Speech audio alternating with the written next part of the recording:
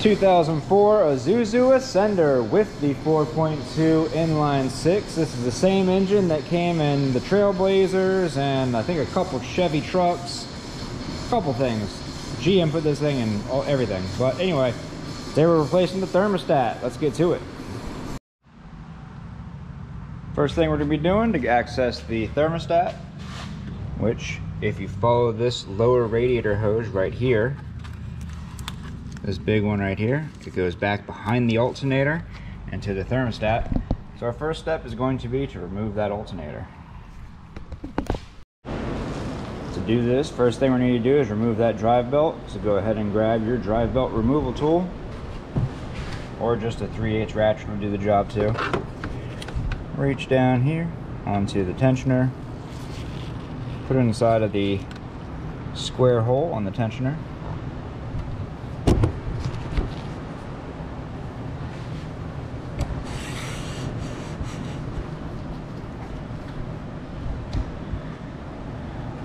And as you apply tension, reach down and pull that belt off of the alternator. And let that tensioner go back. You can leave that tool right there so you don't have to fight it off again.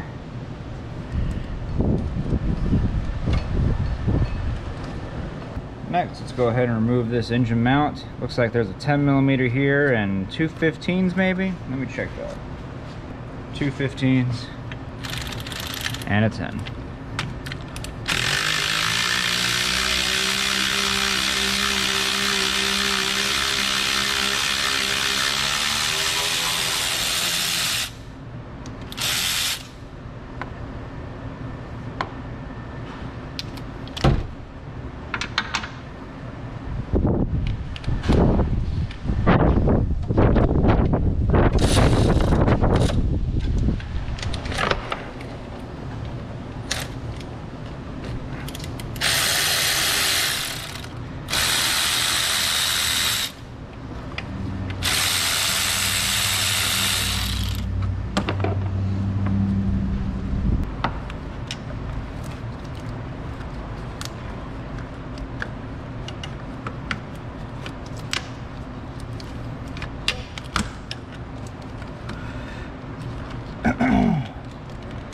And right back here, there is another 15mm.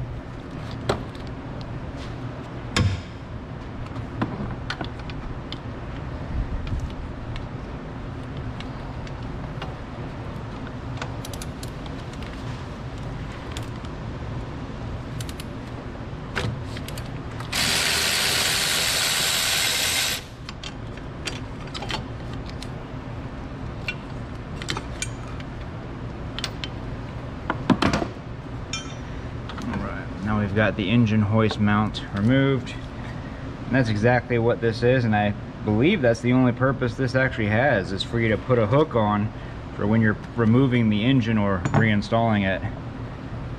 So fun. Now my next question is how many bolts are underneath, because it would be pretty cool if it was just one.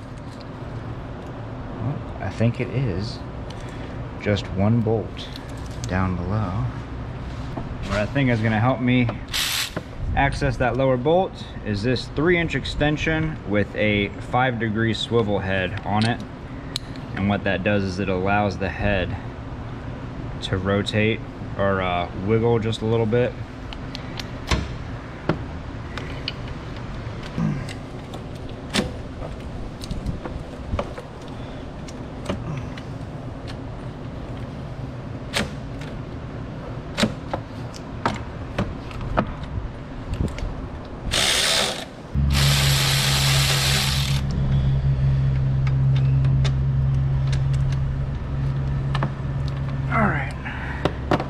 Lower bolt removed.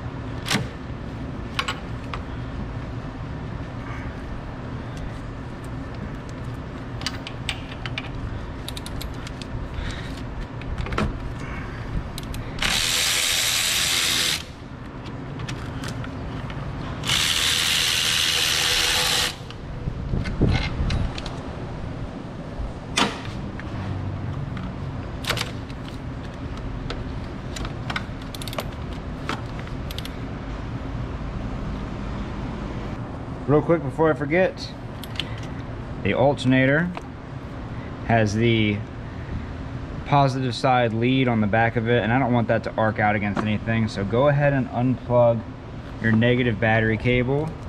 Located right here behind the battery, should be an 8mm.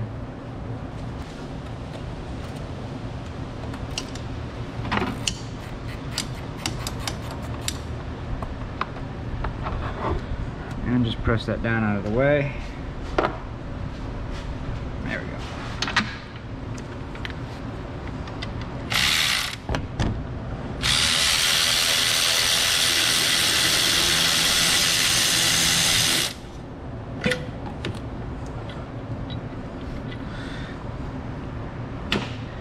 Now preferably, I'd like to leave all those wires on the alternator so I don't have to mess around with them. But I don't think I'm gonna have enough room if I don't remove it. So looks like we're gonna go ahead and do that anyway. Go ahead and remove your connector. It's just one of these pull-up ones. You just grab right here.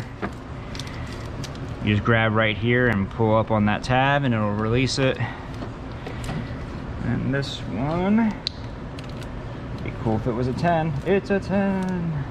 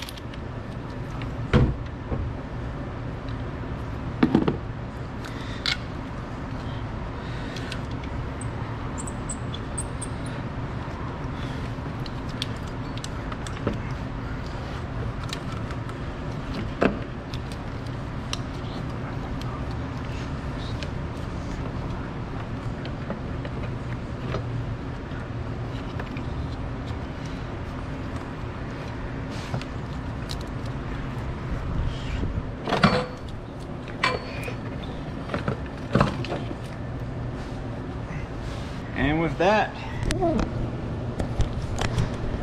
we now have access to the thermostat and its housing. It's this tube right there.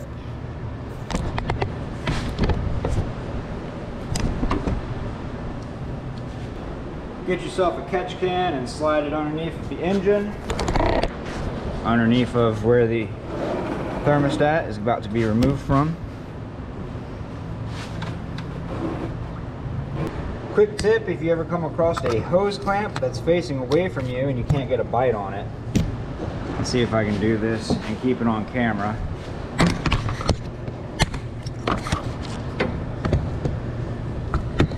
Get yourself a flathead screwdriver and try to insert it.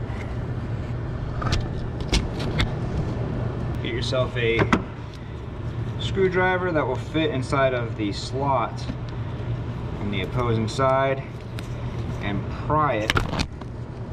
And if you get enough force on that, you can rotate it on the hose.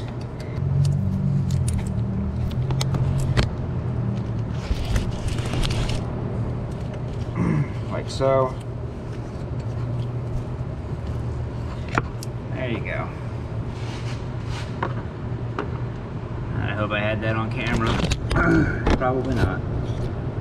And with it facing up top, now we can grab onto it.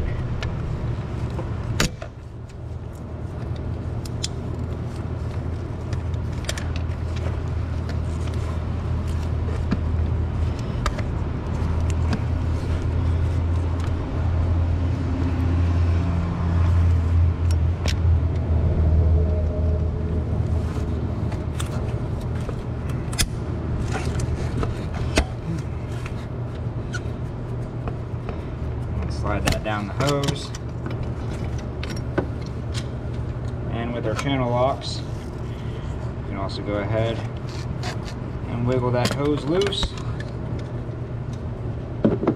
and remove it from the thermostat housing, making sure that our catch can is below to catch all the coolant.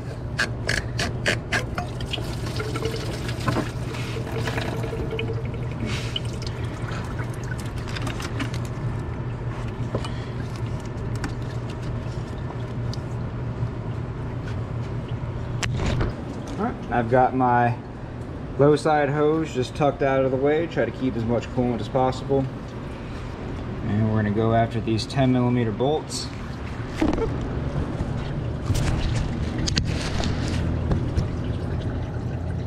One right there, and the other one on the opposing side, kind of down below, right there. Switch over. I'm gonna see if my 3-inch extension will be enough with the deep 10 on it to reach that one in the back. I'm not feeling too confident about it. I think I need like a 6-inch extension.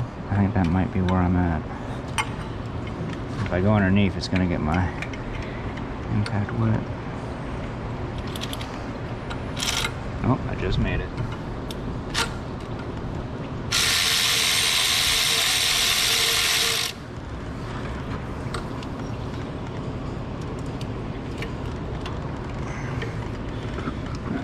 First bolt.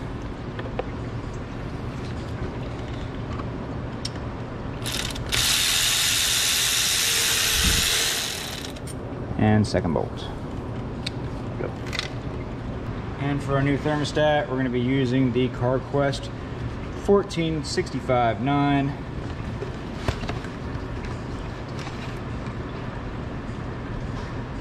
This will come with the new thermostat and the new giant O-ring that goes around it. So if you want to kind of pre-stage this so that when you remove that thermostat, you can put this one in it real quick, try to save some coolant, you can do that. I'm probably just going to drop that thermostat and push this one in. We just pop it and just let it fall to the floor. Nah, I'm going to do it right and pull it out.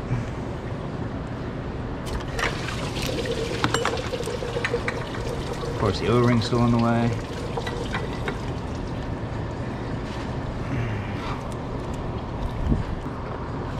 Go ahead and install this upper 10mm.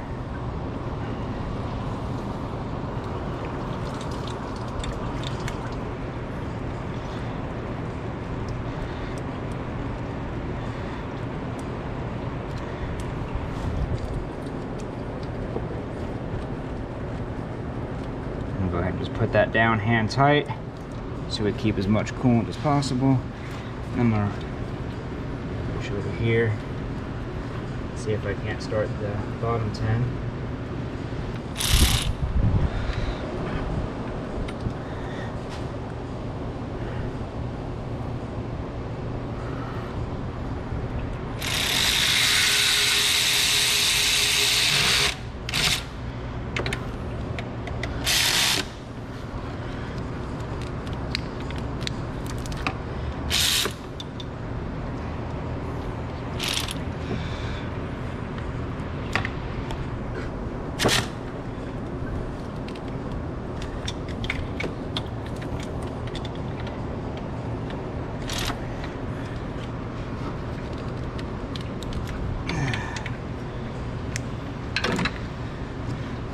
Alright, with that thermostat set back up, I'm going to go ahead and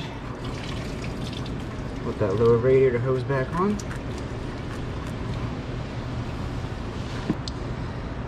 That hose clamp is not clamping, so I'm going to go ahead and replace it with a little one of these slip rings. I'm not doing all this work just to have this thing leak. Nah, I mean.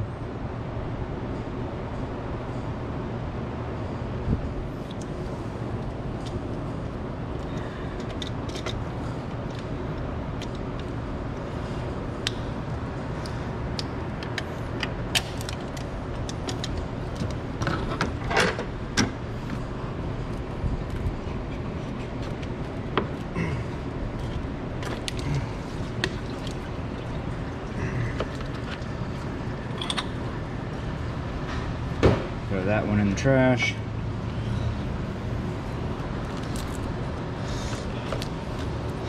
Slip this one over the hose.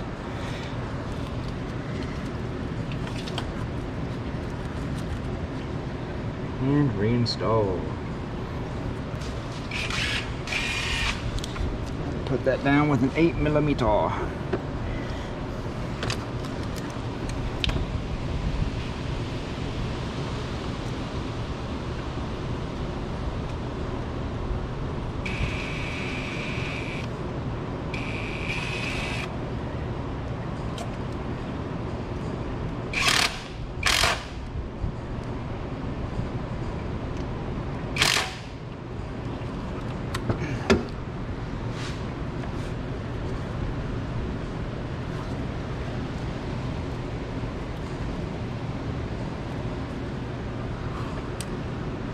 go.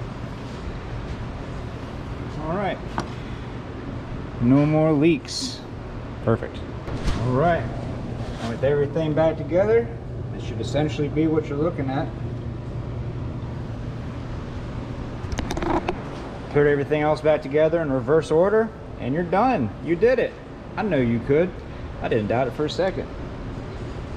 This video helped you out, leave a like. Don't forget to subscribe. We'll see y'all next time.